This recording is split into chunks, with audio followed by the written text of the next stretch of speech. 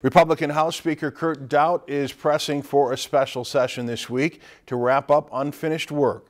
Governor Mark Dayton said Monday he's in no hurry to call lawmakers back to St. Paul to pass a public work package and possibly transportation funding too.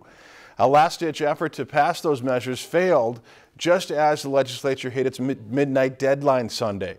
Daudt told reporters he thinks the legislature should reconvene in the next few days while lawmakers are still in town. But the partisan divide over funding mass transit that led to the bill's failure remains.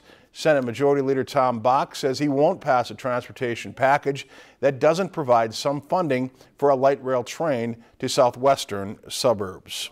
If you've enjoyed this segment of Lakeland News, please consider making a tax-deductible contribution to Lakeland Public Television.